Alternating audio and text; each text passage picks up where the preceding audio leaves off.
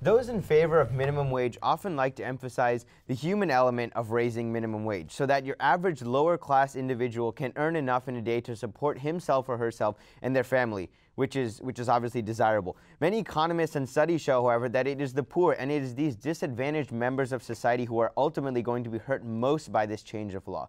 What do you have to say about this? How do we try to remain humane and sensitive to real people and their real needs when creating macro policies like minimum wage rates?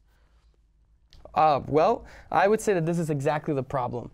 Just like I outlined at the beginning, when government tries to do something, to outlaw something like drugs, alcohol, poverty, they create these programs, they create these bureaus, and bureaucracy is created in order to tackle these issues.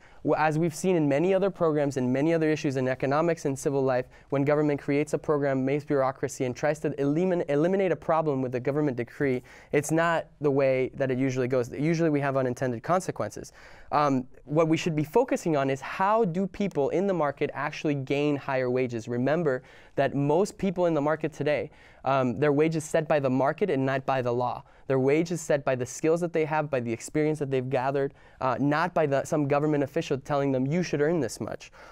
So what I would say is more productivity and innovation equals higher wages. It equals higher wages and standards of living. Today we have gotten to the standard of living that we've gotten to because of our productivity and our workers, not because of some law saying that they have to make that much. I just want to point out that the American workforce, especially even the lower skilled workforce, are more skilled, more productive than at any time in American history, and they're being paid less of a rate than they were in 1968, if you take inflation into account. So it's not that they're not skilled, it's not that they're not productive, it's that they're not being paid the rate that they should be paid. Now there is an aspect that the market does determine price, but not all the time. We do have a minimum wage. So there is a law stating that you are worth at least this much money based on just anything. You're worth $7.25 an hour.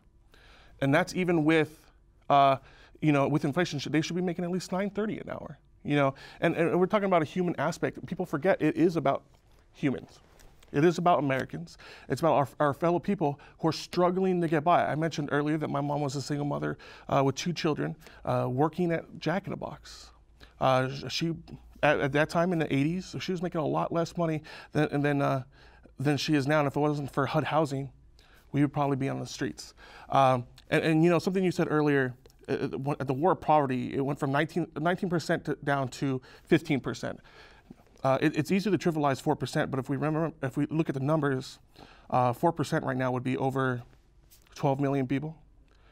And to those 12 million people, it was a huge benefit. It's something that helped them maybe even change their lives around. So when we talk about the human aspect, I think it's actually one of the most important things that we don't forget is that we're trying to help out our fellow Americans, and above all else, that should be our priority.